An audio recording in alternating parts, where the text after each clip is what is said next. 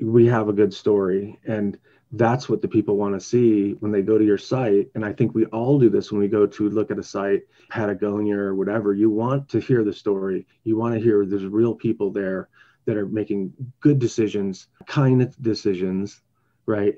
And respecting other people and the environment on their way to make those decisions. So I think having the story to follow behind a product or an idea or a business, that's the key.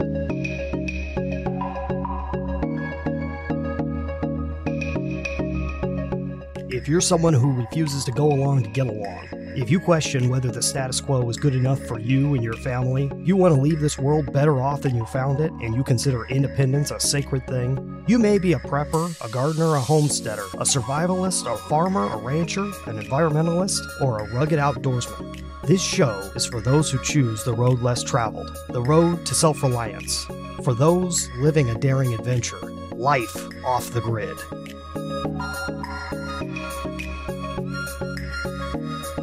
In 1995, Corwin Bell started keeping bees due to a longtime fascination with this delicate pollinator. Along with Karen Sadenwater, Corwin founded BackYardHive.com in the spring of 2005. They are committed to bee-centric practices that increase the survivability of colonies. If the bees are cared for by applying the bee guardian methods that they teach, then the survival genetics and healthy behavioral traits will be preserved within the gene pool. Backyard Hive was the first to offer backyard beekeepers online resources, training DVDs, and information about getting started in a lifetime of top bar beekeeping. They realized the need early on and became the very first organization to make available fully assembled top bar hives on the web. BackYardHive.com is committed to sharing knowledge and top bar hive technologies that encourage and enable backyard beekeepers to be successful and completely chemical-free. Corwin and Karen, welcome to the Off the Grid Biz Podcast. Hey, Brian. It's great having you here. Why don't you let us know a little bit about what it is that you do? Well, we have a business called Backyard Hive, and it's about teaching natural beekeeping for people that are going to keep bees in their backyards. So we do classes, we do intensives, we innovate in the bee space. I have two of our own designed hives that we've worked on over the years. And pretty much, natural beekeeping is our thing without using, chemical treatments at all, or smoke or sugar. So we really promote that. That's pretty much what Backyard Hive is doing. Yep, and we really want to teach people that method, backyard beekeeping and natural beekeeping and treatment-free. Well, that's fabulous. So you started the website in 2005, right? Yep. And tell me about what led up to that. What was your life up till that point? Yeah, right. Well, yeah, it's funny because when someone says, "Oh, you're a beekeeper," I'm like, "Yeah, no, I'm a bee researcher more than anything." And even then, it's odd that I'm doing bees. I started off in the film industry doing TV commercials. Then I moved into doing game design for computer games. I was the first one to put out the computer game on CD-ROM for Hanna-Barbera called Page Master. It came out on the same weekend that The Lion King did, so it crushed our game on the end caps. But it was a great game. Then I kept working in the game genre that we work in is called serious games. And games for health. And games for health. So they're games that aren't like driving cars and playing with little characters. So from that, we did The Journey to the Wild Divine, which was a big hit. The Dalai Lama played it, and had finger sensors that read your biofeedback for real, and that's how you played the game. But people called it Mist for Mystics, is what Wired magazine actually called it. And then we went on from there. So now we're overlapping. Now we're doing the Wild Divine project, and here comes, I'm like, oh, bees are cool. I want to do bees. And basically got went online. Back then it was like the modem kind of online, right? Mm-hmm. And I found this guy, Marty Hardison, who did this thing called Top Bar, because traditional beekeeping with the white boxes, the square white boxes, and they were all excited about having their chemicals in there and these frames, and it was complicated. I'm like, I'm on 40 acres down outside of Boulder, and as a kid, I've been climbing trees up to beehives, thinking I'm going to stick my hand in there and maybe get honey or something. So I wasn't buying the idea that these bees were not dying, and no one was treating them. They're up in a tree and they're doing fine. So I was looking for a simple method. Meanwhile, I'm still doing computer animation on the side and trying to knock these games out. But so then I built this hive from these plans that Marty Hardison had. So a top bar hive is a long box, and you put basically bare bars across the top, and the bees look up and they go, oh, this looks like a good place to draw out one of our 100% natural combs, right? And so then they just do that. So that appealed to me. I built one hive, and then I don't know, word got out that I was Joe Beekeeper, and I wasn't. And so I just got calls. Everyone's like, we have a swarm. Swarm was when the bees split and half of them go off, find a new home. And so I was getting all these swarm calls. And I'm like, they're like, oh, yeah, can you get the swarm? I'm like, okay. And I go out and would catch the swarm. And then I'd come home and be like up till 2 o'clock building another bee box. And so I built 6 beehives. So my big dive was like 6 beehives right out of the chute. Paralleling that, we did the first CD-ROM. We put Newsweek on a DVD, okay, which interactive, and that was a big deal. That got, no, that wasn't Newsweek. That was Oracle. They got written up in Newsweek. In my spare time, I'd go look at my bees and try and figure them out. And pretty much after about 3 or 4 years, I was just figuring it out because I didn't have a mentor, and it was a totally new hive, and the beekeepers were talking a different language, and they didn't respect the kind of hive that I was doing. And I was like, okay, whatever. So I'll just be in my little bubble. And so pretty much I just learned everything about them through observation. And what I found was that I wanted to see what they were doing inside the hive. And so I started putting windows in. So every hive became an observation hive, and you could open the door of the thing and look in there. And it was like the ultimate ant farm. Yeah, then we put the website up 2005 because we had the German woodworker that was making these hives with windows. So we're the first ones to sell a fully assembled hive. We were the first ones to put observation windows in all the hives. So then we did a lot of pretty well-respected and well-known computer games for training doctors about patient safety, and that was all interactive stuff there. We were doing, big animation type stuff. Gosh, and then I think it was about 6 years that I just was working with the bees, and I started realizing that I probably knew a heck of a lot more than a lot of the beekeepers out there because I just spent a lot of time observing them. Interestingly enough, when you understand the bees as a super organism, which they are, right? It's not like a bunch of insects in a box. It's actually one being. And how they interact is amazing. There's not hierarchies. The queen's not leading the show. They all are like little computer programs that have little software installed in them. And that's how they all interact. And so you see all these emergent behaviors like you would see out of a computer game or say particle systems. When you put a bunch of particles and give them rules, it starts to do something. You see these emerging behaviors. So then I realized that what was happening to the bees, because they were starting to collapse and have problems, was that the breeding of the bees, they were flattening the genetic pool, and they were basically breeding out all their computer programs that would keep them healthy and happy. And since I didn't do the traditional route where you go buy bees and like in the mail, I mean, it's kind of a weird thing, but you can get these kind of, I don't know, bees that are packages. Yeah, they call them packages. I was just catching swarms. So I was catching wild swarms out of the woods, bringing them in. And then everybody thought that I needed to be teaching them how to do this. So I had a bunch of apprentices for a while. Let's see. I got selected as a 2007 master artist in Denver. And so I did a big show, and that all went out to Burning Man. And so a lot of it has to do with I innovate in whatever space. I just like innovation.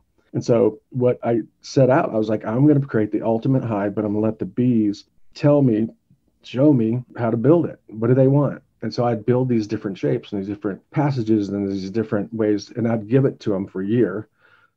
Innovating in bee space is hard because you can't get it done and see what happens in a day. It's a whole year, right? And I would just give them these different beehives, and I would watch how they interacted with the nest space and how it's called a nest technically for their brood and their whole thing that they build in a beehive.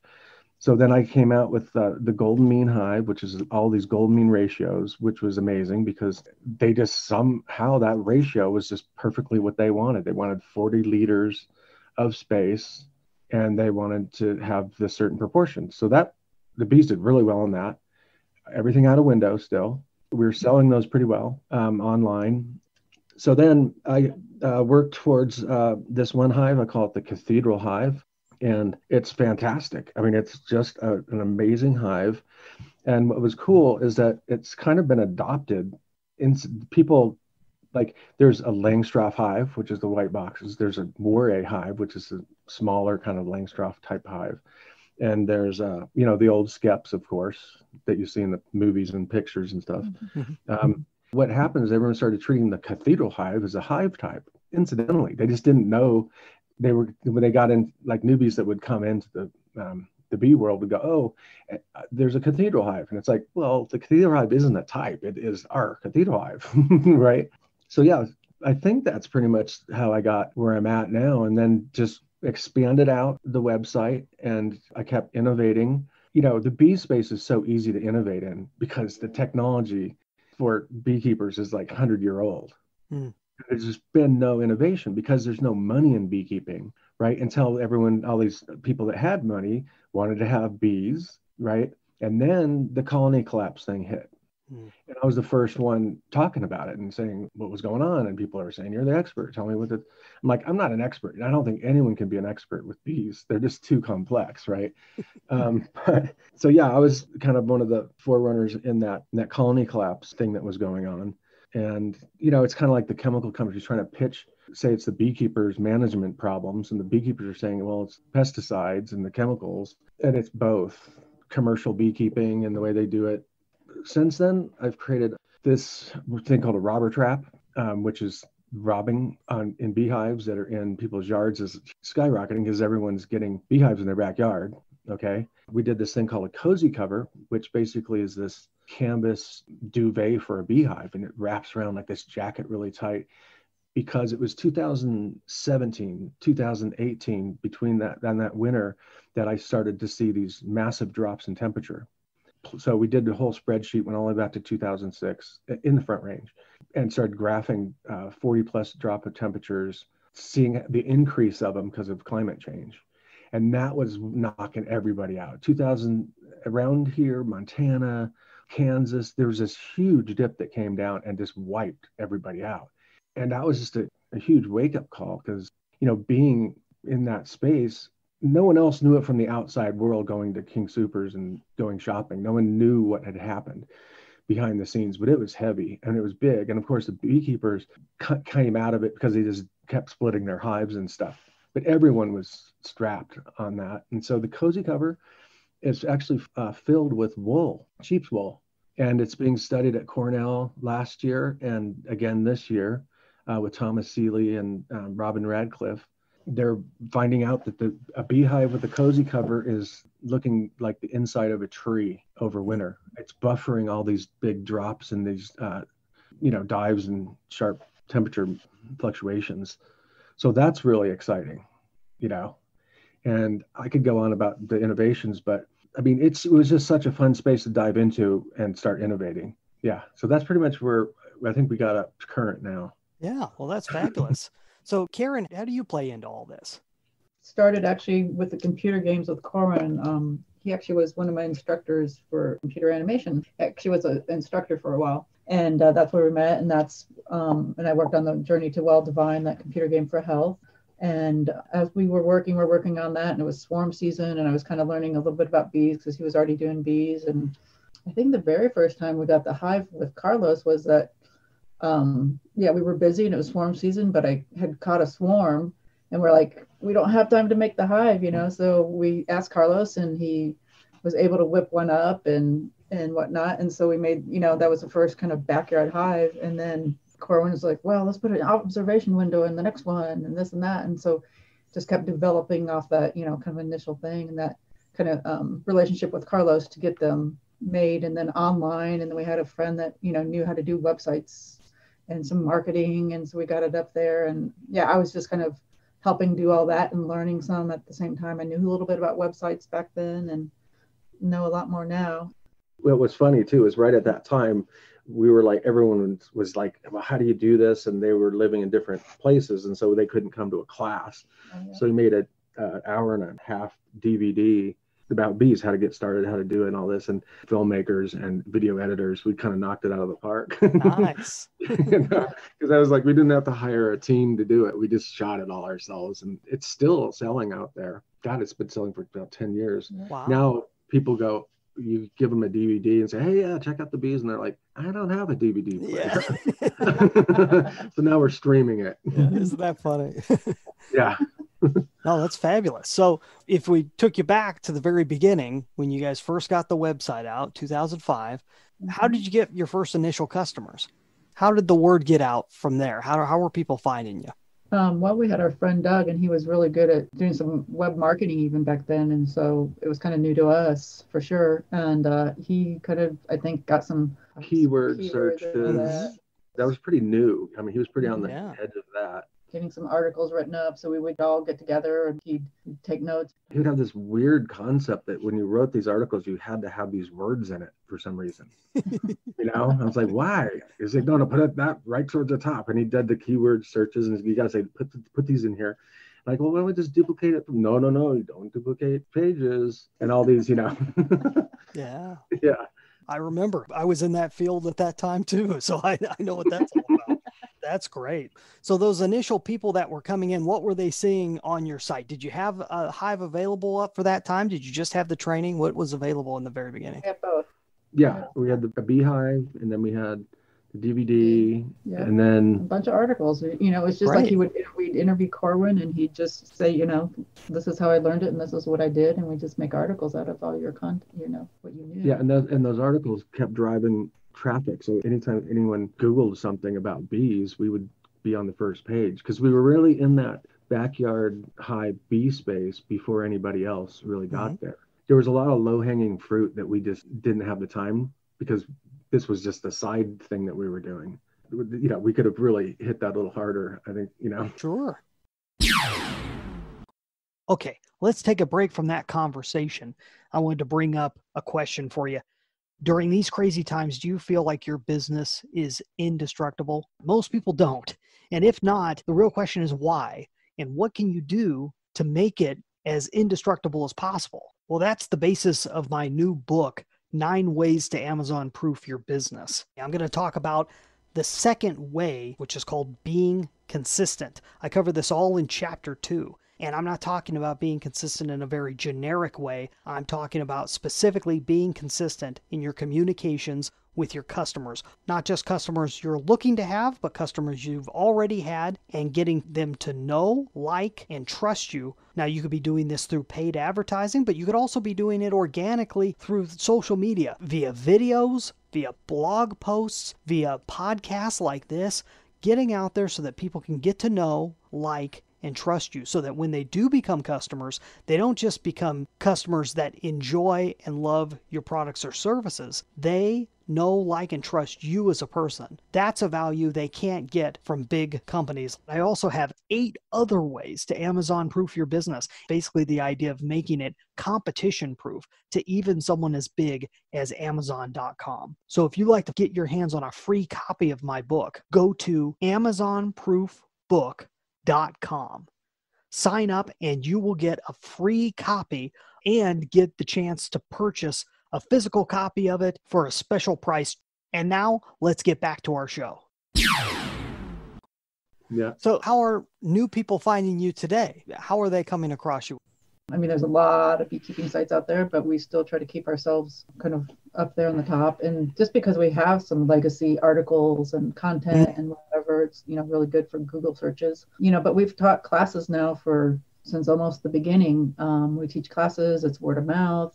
We've traveled internationally some. We went and we do conferences. We did like the first organic beekeeping conference down in Arizona, classes here, all over Colorado, California, Washington, I mean, on and on, East Coast. We've done some conferences and just keep the ball rolling. And we definitely fine tune our website as much as we can and have time to. We don't always have, but we always just keep up with that.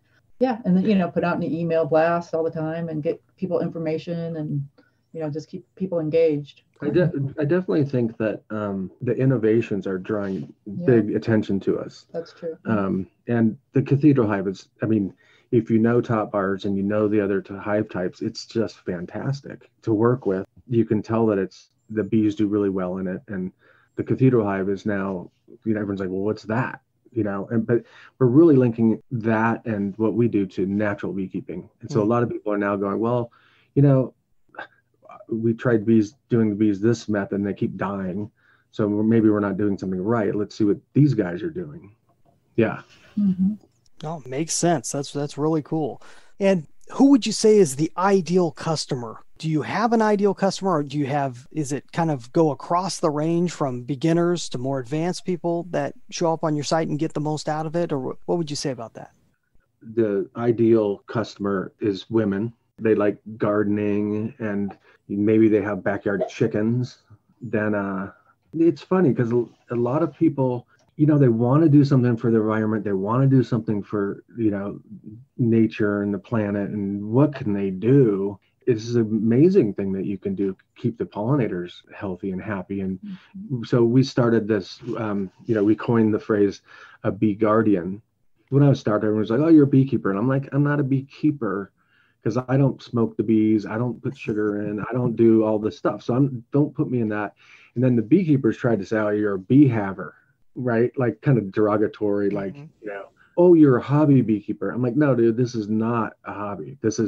We're talking about genetics. We're talking about superorganisms. We're doing research projects. So that's why we coined the term bee guardian. So our ideal person out there wants to be a bee guardian and someone that helps preserve and protect the genetics of the bees and from that angle. Yeah, and then once people get bees in their backyard, it's amazing. Because we hear, everybody's story all the time. And it's like they just have this huge awareness of what's around them now. Now they know when the first plants come up and they recognize, the dandelions are so good. And then they recognize, what's next in their yard and what their neighbor has. And then their neighbors get involved. So it really just expands this huge kind of growth and community just around somebody having the beehive in their backyard. Yeah. So then, and so what, if you look at our internal mission statement, it's bringing meaning into people's lives. And the vehicle is the beehive, and the vehicle is healthy beehive. So when you see people's face light up when they get their bees, oh my gosh, it's so rewarding to see that. It just brings meaning, and they can open up the windows and the kids can look in the beehive and they can see the honey being made, and the neighbors come over. And so it's really project-based learning for kids. Here's this, the bees you have to deal with, weathers and temperatures and know your biology and know your math, and because the bees have gestation periods. So we go into a lot of elementary schools and set them as little citizen scientists trying to figure out why the bees might have died. And it's fantastic. And seeing those kids, and you get a class of kids and they know more than the adults. When you say, who knows what a drone is? They're like, I know. Wow. Yeah, so really, that's rewarding that we don't have scared kids running around because bees are going to sting them. Yeah. Bees are cute.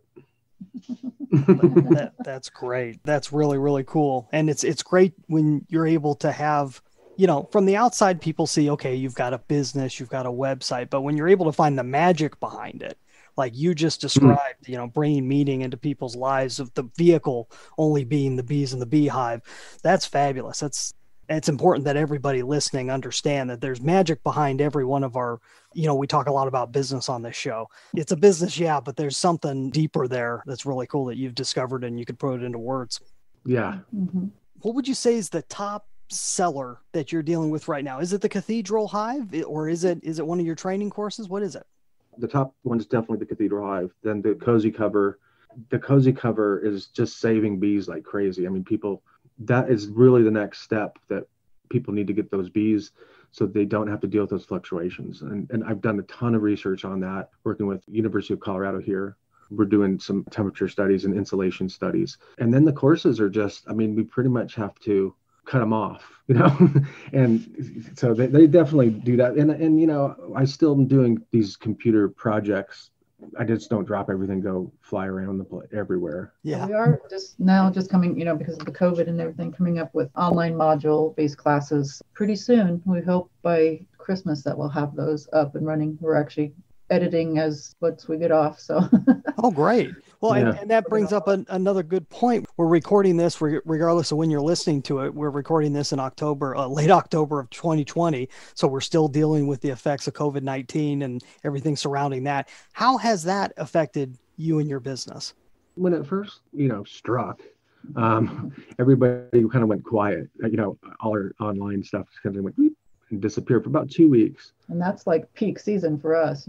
That's when everybody's getting geared up and getting ready for, spring. Yeah. So there was all of a sudden it was this real quiet lull, and we're like, uh-oh, maybe we should set up a vegetable stand, and then everyone just kept going. It's such a powerful thing that people wanted to do, and it's not going to stop them. And it's not that expensive to get into. So pretty much, now we got a little bit of the election lull. Mm-hmm.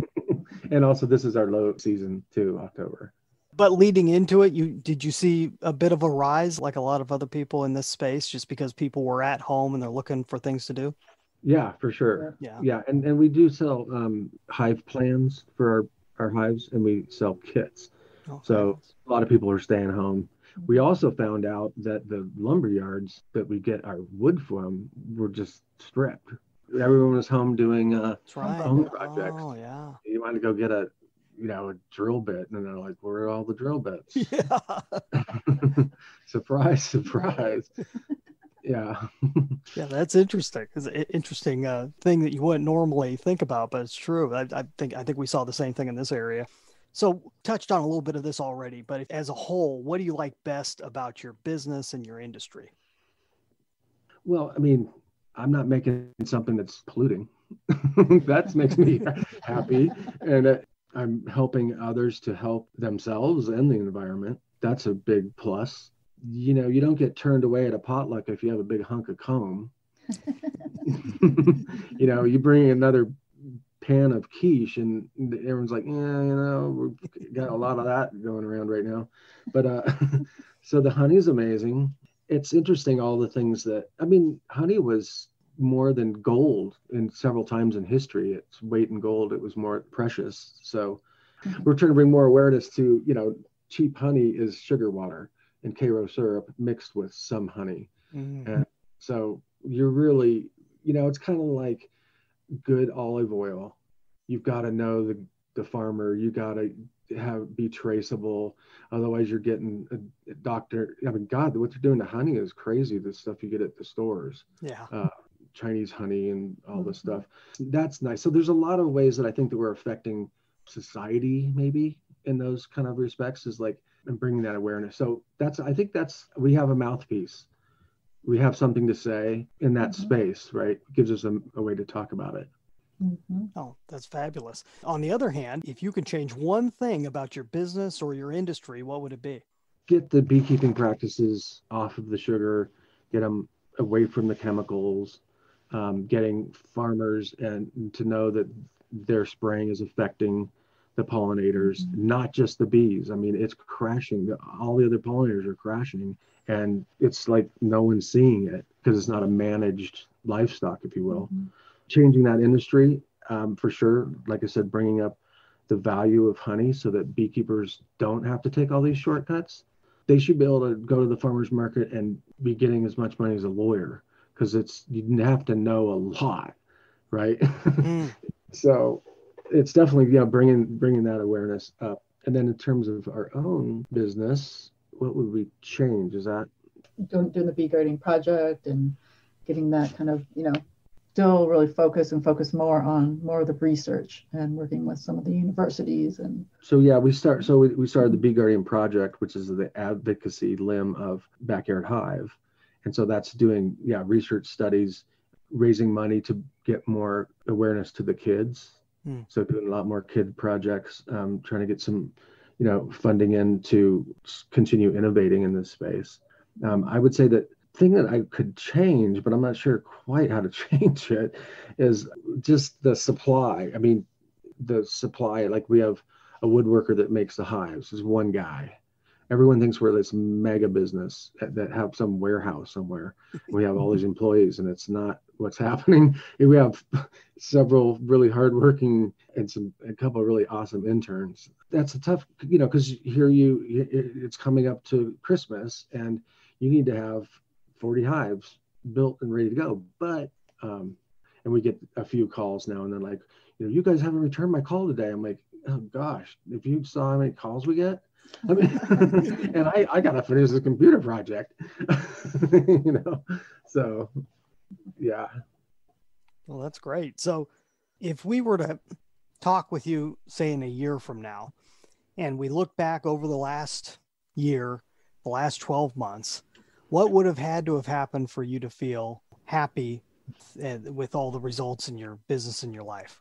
The key is that, now we have a board that's on the Bee Guardian project, and they're all super sharp. And we have a branding lady she started a branding company, sold a branding company. She knows her stuff. We got a producer lady that two of the women on the board, I actually went to elementary school with in Boulder, and I met them in first and second grade. So they're trustworthy. So when they looked into our little world of Backyard Hive from their outside vantage point, they're like, you know what, you got to do these modules because your audience is big, but you can't go to do 20, 30 people at a time on farms and expect to really get the word out. So that was pretty exciting.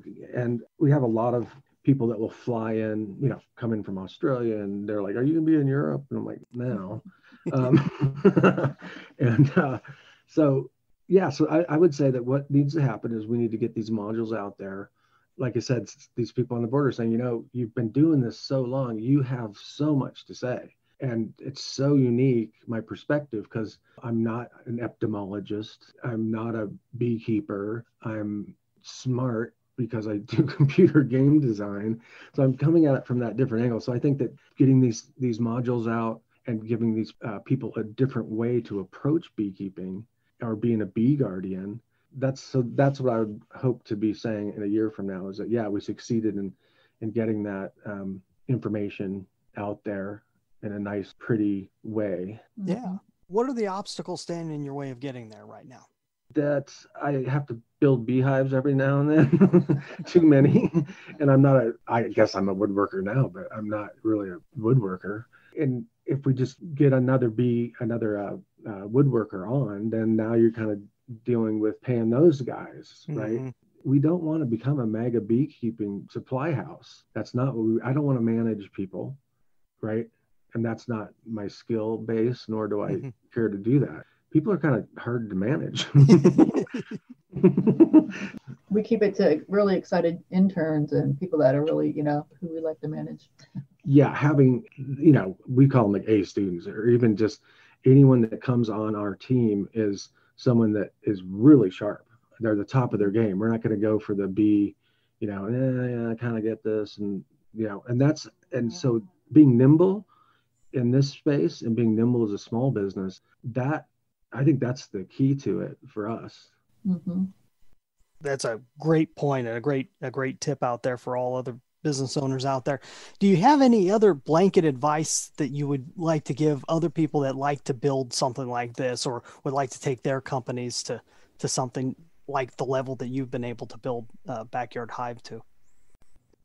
The thing that I hear the most is someone say, "Oh, I got this idea," and they built so many little businesses and so many little products and innovated, in spaces. And it's like, first of all, you're making it for yourself because you want it and you want to see it and you want to play with it and it's got to be what you want for you. So don't go out there and try and build something because you think that the horses are going to come and feed at your trough, right? You want to first make it for yourself and be happy and satisfied with the quality that you're doing there. I would say nimble team for sure, and don't get greedy and expand too fast.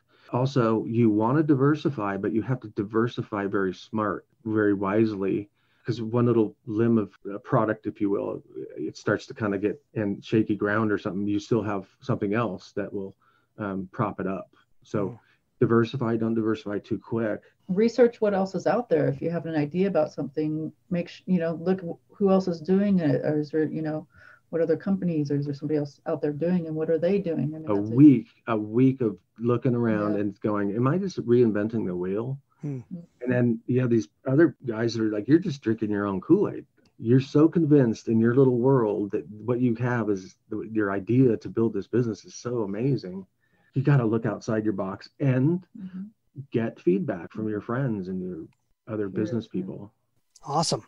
Corwin and Karen, that's great advice. And I really appreciate the time you spent with us. You got an incredible story behind you, and both where you've been and where you're going with BackYardHive.com. Is there anything that I haven't asked you that you'd like to answer? I think, like you were saying just there in your outro, was that we have a good story, and that's what the people want to see when they go to your site. And I think we all do this when we go to look at a site, and Patagonia or whatever, you want to hear the story. You want to hear there's real people there that are making good decisions, kind decisions, right? And respecting other people and the environment on their way to make those decisions. So I think having the story to follow behind a product or an idea or a business, I think that's the key, is having the real true story, not something made up and prefabricated, but something that you really are passionate about. Awesome. Fabulous. Thank you so much. Let any listener know that wants to find out more about Backyard Hive. Yeah, BackYardHive.com. And that's Hive. It's not plural. It's just BackYardHive.com. And there's tons of really good information on our site about starting a beehive, and the DVDs are a really good thing to start with too, is watching that. It's pretty inspiring. Yeah, sure. Yeah. People really enjoy it, and they do get a lot out of it. And it's something that you can just keep watching, get it before the hive, then you get the hive and you go back and look at it, and just, you're able to rewatch it. And once you got bees, then you go, oh yeah, that's what I need to be doing. And so, yeah. Yep. That's great. Well, I can't wait to see where Backyard Hive and your Bee Guardian project and everything else is going in the future. So we'd love to have you back. But Corwin and Karen, thanks for being on the Off the Grid Biz podcast. Yeah, thank you, Brian. Appreciate it. It was great having Corwin and Karen on the show. I really like that there's so many different perspectives. I can go on and on about this conversation, but I'm just going to break down a couple of ideas that are coming to me right now. One is that you had this physical product, this beehive, these top bar beehives that Corwin was developing. They had a life of their own. They were selling plans for them, everything else, and putting that out there and letting people get a try on that. And then at the same time, they have the information side of the business where they're training people up on what these do and what the thought process is behind them and how to go about being a bee guardian, as he puts it. That brings a whole nother into it, but I'll get into that in a second. First, the concept of having a physical product versus an informational product. And those are two different types of businesses, but they marry well together. So if you have an information-based business, sometimes having a physical product brings a whole nother dimension into the business. You'll see your customer base completely come alive in a different way when you introduce a physical product if you haven't had one up until then. At the same time, if you have only physical products, having informational products that back that up makes a huge difference and adds a whole nother revenue stream to what you're already doing. So that's really cool how he's been able to do that. Also being able to define themselves as bee guardians versus beekeepers, or any of the other terms that he mentioned, just completely standing out, saying we are not like everybody else. When you plant that flag in the ground and you put yourself above and beyond what everyone else is doing out there, not that you're saying you're better than everybody, but that you are just different. This is something different. You have to experience it. You have to listen to our story. You have to try what we're doing because it isn't like anything you've done before. This goes back to a principle that you hear people talk about a lot called the blue ocean strategy. It was based on a book And the idea is if you can make yourself so completely different than everybody else, then you have a completely blue ocean all to yourself. You're not in so much competition with other sharks for food that the waters become red with competition. It's a blue ocean. It's your own ocean. You define what it is. And by defining himself that way allows him to stand out, which is really a cool thing. But also all the difficulties that he talked about that he's faced in his business, he can see that a lot of it comes back to not being too closed in your own box and, surrounding yourself with just what you want to hear. You have to get outside that box and have to talk to people outside the industry. You have to talk to customers. You have to talk to other people and really get other ideas in there, because as business owners, as innovators, oftentimes we get stuck in, well, this is what I want to do, and this is what I think should happen. But we don't always take into account other people's opinions or other thoughts, and we kind of create our own echo chambers. And I like that advice that he was saying toward the end about really making sure that you look at it outside of your own dimensions. That's really a big difference. All in all, great conversation. And really great meeting Corwin and Karen and talking to them. Can't wait to see what they have coming up in the future with BackYardHive.com. Join us again on the next Off the Grid Biz podcast, brought to you by the team at BrianJPombo.com, helping successful but overworked entrepreneurs transform their companies into dream assets. That's BrianJPombo.com. If you or someone you know would like to be a guest on the Off the Grid Biz podcast, go to offthegridbiz.com/contact. Those who appear on the show do not necessarily endorse my beliefs, suggestions, or advice, or any of the services provided by our sponsor. Our theme music is Cold Sun by Dell. Our executive producer and head researcher is Sean E. Douglas. I'm Brian Pombo, and until next time, I wish you peace, freedom, and success.